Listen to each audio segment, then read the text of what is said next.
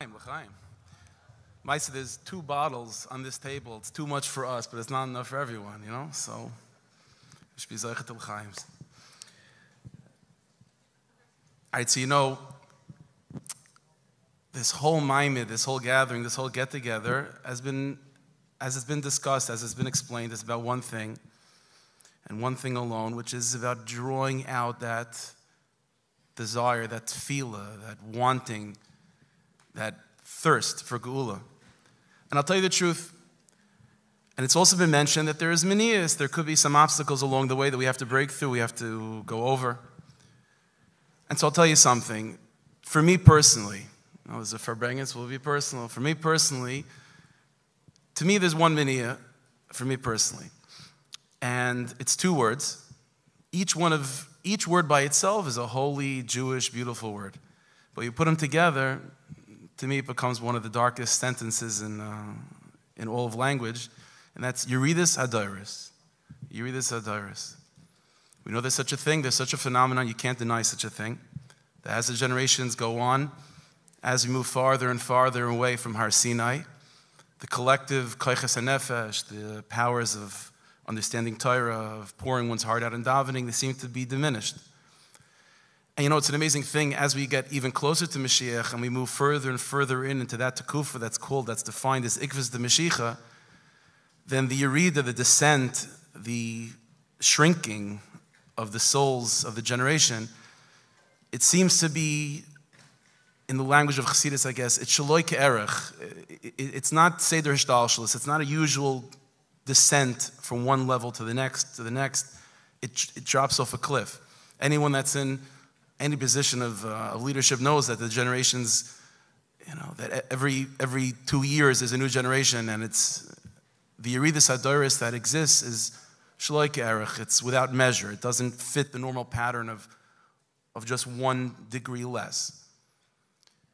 And ironically, that major task of pushing us over the threshold of Geula is ironically given to the weakest of generations, the generation that compared to the earlier ones is mamash nothing. So to me, that's a kasha.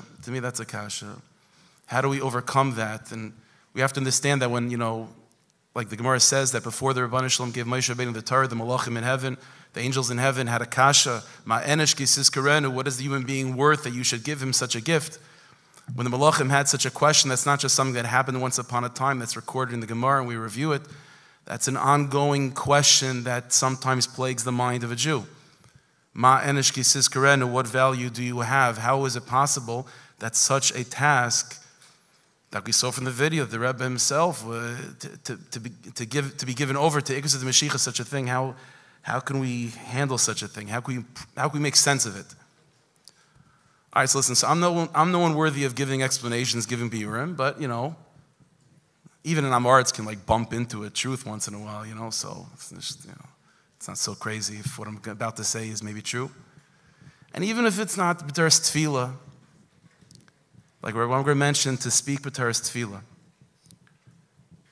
So it's like this. It's not a simple idea, but I'm going to try to package it as concisely and as simply and as quickly as possible. In the writings of the Rishonim, it goes back to Rishonim already, the Ravid in a number of places. It's mentioned in the Zohar Kodesh in a few places. In the Beis Medrash of the Vilna Gaon, in the writings of the Gra, Al Pi Kabbalah, this is expanded upon in great detail. Is that the Rishonim tell us the tradition is as follows, that one of the major manias for Geula is not necessarily like a certain date that the Rabbi Shalom has, okay, this is going to be the date, you know, B'itach Yishan, and so on. There is a requirement, and it's going to sound a little bit funny, there is a requirement for Nishmas Moshe Rabbeinu, for the soul of Moshe Rabbeinu to make its way into the world a certain number of times. And in order for Geula to take place, Nishmas Moshe, the soul of Moshe Rabbeinu, has to be fully unpackaged and fully expressed. And that takes many times. And the Sfarim talk about this a certain number of times. We're not going to go into how many times and so on. In order for Nishmas Moshe to come, Geula, just like Moshe Rabbeinu was the first Redeemer, Geula depends on the soul of Moshe Rabbeinu. Now Moshe Rabbeinu's neshama, that's a big neshama, you know. We talked about Yeridus Hadaris. Just like the last generation is a drop off a cliff down. Moshe Rabbeinu is not just the highest in Seder Shtalshus. Moshe Rabbeinu is very, very big. And Moshe Rabbeinu's soul has to come down X number of times for Gula to take place. As I mentioned, this is something we find in many Sfarim. There's a mice they say from Rav Nachman Haradanker, that he was one of the Talmidei Baal Shem. And he was thinking about making Aliyah, going to Eretz Yisrael. And so he asked his Rabbi, he asked the Baal Shem Tov. And the Baal Shem Tov said, go to the mikveh, and an answer will come. So he goes to the mikveh, and he dunks into the mikveh. And when he dunks the first time, he sees himself in Yerushalayim. Okay? He dunks again. He sees himself in Beis HaMikdash. He dunks a third time. He's in Kodesh HaKodshim, but there's no Aron. There's no Aron. Okay? So he goes back to the Baal Shem. And the Baal Shem Tov says like this. The Baal Shem Tov says, you go to Eretz Yisrael, it's fine. You can find the Beis HaMikdash, but the Aron is in Mezhevish. The Aron is in Mezhevish. We know that the Baal Shem Tov, the whole Torah of Baal Shem Tov, as was mentioned, is the Indian of Torah HaMashiach. The Aron is that vessel that's Moshe Rabbeinu. Like the Rambam writes in Pirush Mishnayos that there was only one person that was able to go into Kodesh HaKodshim at will, not Yom Kippur, nothing, just whenever he wanted. That was Moshe Rabbeinu. Mi bein shnei hakruvim. It says in Pasuk that the Rabban Shalom speaks to Moshe from between the two cherubs. Mi bein shnei hakruvim is Rosh Tevis Moshe. So this idea of Geula being the emergence of Moshe Rabbeinu, as is mentioned by the Zohar Kodesh, the Vilna Gaon, and so on, this is echoed by the Baal Shem Tov in his language, that his Torah, which is Torah Mashiach, is the Bechin of the Aron. So here's the problem, just to make the problem even worse. So if the ultimate task that we have, that we're charged with, is to bring Geula, which means to somehow embody Nishmas Moshe, Saiv B'Kasha. Mele if you're born with a big neshama like the Lubavitcher Rebbe, or a Tzaddik Yisod Olam, in whatever the generation might be. So those are big neshamas. Those are Moshe Rabbeinu dik neshamas. Mele.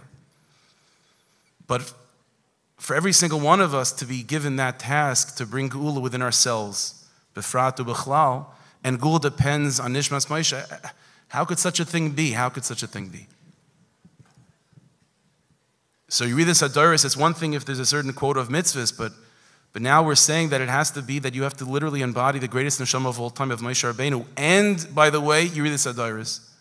So how is that possible? I better not stop now, right? That's like, I have to give an answer. All right, so there's an idea that we find in the Sfarim HaKadoshim. It's talked about by the Rashash, the Beis Medrash of the Sfardish Mekubalim. It's expounded upon and unpackaged by the Taras Chacham, Chaim de la Rose, in that world. The following idea is said, and it's as follows. There are two categories of neshamas. There's one category of neshamas, which is that every individual neshama has its designated madrega and designated koiches. And within that category of neshamas, that every single individual is a designated neshama. You're coming from, you have a tremendous amount of chesed, or a tremendous amount of gevura, or a tremendous amount of beauty, whatever the midas are, whatever the particular madrega is, that's your neshama. And within that category, there is the biggest of all, and that's Moshe Rabbeinu. But Seder Rashash is another category of neshamas. And this other category of neshamas, when you look at each and every one of them, you know what madrega they have? They have madrega of nothing. Of nothing. Now who has those neshamas? That's the Mashiach. That's the generation before Mashiach comes. If you want to identify what's your madrega, where are you holding? Nothing. But here's the irony. The Rashash taught us that itself, which is an unbelievable, maybe weakness in those neshamas, is its greatest strength. Do you know why? Because it says in Pasuk, Vayiminu b'Hashem Moshe Avdai, that Chazal say Moshe Rabbeinu is shakol keneged kol Yisrael, that Moshe Rabbeinu equals all 600,000 Yidden, which means that there is a way to duplicate Nishmas Moshe, and that is by not having your own personal madrega. That all you are is nothing but an empty space within which the collective powers of all of Klal Yisrael is able to pool, concentrate, and express itself. And you know what the irony is? It's davka neshamas that when you identify them and you want to say, like, what's your color, what's your inyan, what's your madrega, and the answer is, I got nothing. Those are specifically the neshamas that are custom made to be just pools, to be just places in which the collective energy of Klal Yisrael is able to manifest. And this is one of the most essential Torahs of Chassidus, which is Farbrengen, of Yidden coming together, and all of a sudden, every single individual person has their limitations, and maybe extreme limitations. But it's because of our own personal nothingness that we're able to do a mitzvah, and we can say, the Rabbi Shloim, who am I? I'm mamish nothing. But you know who I'm doing this mitzvah on behalf of? You know what I want to embody. You know what I want to be activated through me. I am doing this b'shem Kol Yisrael, on behalf of all of Klal Yisrael. And we talked about, how we saw from the videos and so on, spreading the light and connecting to another Yid and focusing on being mashpia to other Yidden. 100,000,000%, that's everyone's achrayas.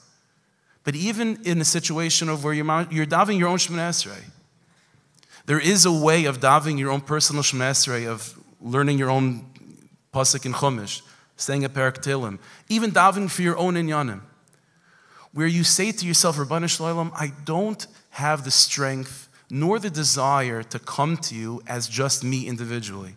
Because me individually, who am I? But Adrab, because who I am is mamish nothing, I am able to say, Rabbi Shloim, I am emptying myself out of my own personal color, of my own personal madrega, my own personal shirish, and I am going to act as just a klal, just a way through which Klal Yisrael can speak to you through me. And all I want to be is nothing but a mouthpiece for the millions of Yidden out there that can't talk to you directly or don't know that they can talk to you directly. And even the Yidden that can't speak to you directly, I want to just be a pool within which Klal Yisrael's energy is able to concentrate. And it's Bodik and Manus, it's tested and proven that Tzaddikim have told us this, that even Yidden, Davka Yidden, who in their own personal madregas might be extremely limited, but if they embrace an Avodas Hashem, that's one of 600,000 Yidden serving the Rebbeinu Shalom through them, and seeing yourself as just part of that collective whole of Klal Yisrael, and you're able to do that specifically because of the fact that you are completely transparent and translucent, and a bechin of ayin and a mamash of nothingness. So the koiches that could come out of you and the koiches that could be manifest through you are shaloi ke'erech, are completely transcendent from the limitations that you might be as an individual person. There is a way, davka, specifically, ironically, it's specifically because of Avodas Hadaris. It's specifically because of the limitations of each one of us as an individual person. It's davka because of that we could all collectively be the Moshe Rabbeinus and allow that nakuda of Moshe Rabbeinu, that nakuda of the Raya Mehemna, the trusted shepherd, the Yichidish Nefesh to express itself. By us coming to Rabbi Shalom and saying, Rabbi Shalom, I'm not davening to you because of my name and because of who I am, as if I'm an individual person just coming. Rabbi Shalom, I'm coming to you on behalf of all of Klal Yisrael. And it sounds silly, like presumptuous. Who are you? The answer is, exactly, I'm nothing. I'm nobody. That's exactly why I'm the perfect person to be the vessel for all of Klal Yisrael to come to you. And the koiches and nefesh that an individual can absorb and transmit even to others is unbelievably, infinitely compounded because of this. And this is exactly what the Aron is. What's the Aron? The Aron is Eina Min Hamida. We know one of the miracles of the Aron in the Kodesh HaKodshim is that it didn't take up any space. Like you measured from one side of the room to the other and so on, it didn't take up any physical space. The question is, Mefarshim ask, God doesn't do miracles for nothing. Who's noticing that? The Kohen Gadol in Kodesh HaKodshim is the only one that goes in once a year and he's not taking measuring sticks. Why would God do this miracle for nothing? The answer is, it's not a miracle. That's what the Aron is. The Aron is nothing. And that's exactly why it's able to be the source of divine light into the world, because it's nothing. Every single one of us, we know our deficiencies, we know our chesroinus. And the Yetzer Hara tells us, because you're chesroinus, because of your deficiencies, who are you to daven?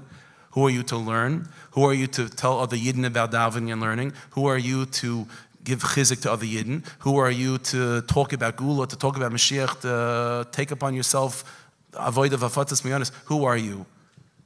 So what's the response to the Yetzer Hara? The response is, exactly. Exactly what Moshe Rabbeinu said to the Malachim. Malachim said, Yetzer Hara, you have all these problems. Moshe Rabbeinu said, exactly. Because we're nothing, because we're ayin, mamish ayin, because of that, ein sof, infinite kaiches can pour to the world through us. This is what you find by all the tzaddikim. Everyone talked about this. Even the great Rosh Hashiva of pre-war Europe, Rabbi Shimon Shkop in his Hakdama to Shari Yosher, he talks about this. He says that the key of Avodas Hashem is what? Is redefining your sense of self, expanding the I of who you are. When a baby's born, a baby's little, what is I? When the baby says I, what does it mean? It means him or her. When it gets a little bit older, what does I mean? It means the family. You get married, it means your wife. Shimon said, a big tzaddik, you know what I means? I means Klal Yisrael. And that could happen in two ways. Either you're given Nishmas Moshe, top of the Everest, or you're mamish nothing, and all you are is a pool within which the kaiches of Klal Yisrael are able to concentrate.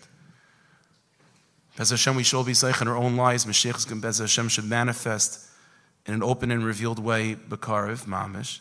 But the ikar is that a person should have the moichen of Mashiach, the moichen of Gula in their own lives. And the moichen of Mashiach, the moichen of Gula means to be able to do everything b'shem Kol Yisrael. Just end off with a quick story. There's a Maisa of a Yid, very, very quickly, a Maisa of a Yid that he once had a lot of problems, a lot of tzaras, whatever it is, a whole peckle of stuff. And he went to the Rishner to get a bracha. And so he had to wait on a long line to get the Rishner. Eventually he gets the Rishner. And the Rishner, he pours his heart out. And the Rishner says, Eivish is helping. Hashem should help. Finished. And like that, He was hoping for something a little bit more than that. So he leaves the room. And so one of the sons of the Rishner saw that this Yid leaves the Rebbe's office, the Rebbe's study, and his face is down. That's not the way it's supposed to be. So he asks him what happened. So the person says, I was hoping for a little bit more than just Eivish is helping. So he goes back. So he says like this: go back online, go back to my father, and say, Rebbe, what's going to be until the Eibishter helps? So he goes back in. Okay, it's a good question. So he goes in, and he says, I came before, and the Rebbe gave me a bracha, Eibishter is helping, but I want to know what's going to be biz the Eibishter is helping. What's going to be until that? And the Rishner said, the Eibishter is helping, biz the Eibishter is helping. So that's not like pushing him to the side. That's a big bracha. That's a big bracha. To have moichen of Mashiach, and to be able to say to yourself that I embrace that avodah of living b'shem Kol Yisrael, of living Molard's Deis Hashem Kamayim Chasma, of being a little Aron HaKodesh, which is mamish nothing, but through me can be manifest mamish ein sof. That's a life worth living. Hashem shall bless each and every one of us that we should all be zeichet to experience a Gula Pratis, Bani Chaim Ezayni. But whenever the Rebbeinu Shalom gives brachas to Yidden, Bani Chaim Ezayni, it's always with his stamp, it's always Be'etzem Elokus, just packaged in Bani Chaim Ezayni. The ikar bracha is that a person should be zeicha to receive Elokus, to receive the Rebbeinu Shalom himself.